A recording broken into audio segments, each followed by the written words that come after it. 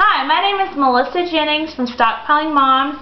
Today I wanted to talk to you about strategically using coupons at a store that you might not think about.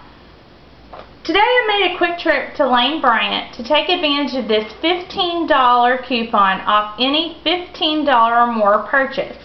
Now, the trick is that you want to find an item that is as low or as close to that $15 mark so that you can walk out of the store with as much merchandise as you can for close to free.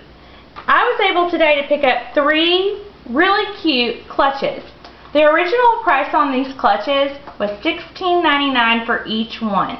However, they were price reduced $10 off.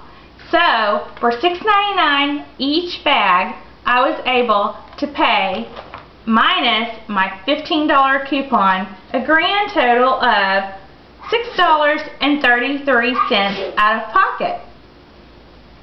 As you can see on the receipt, I had $45 in savings.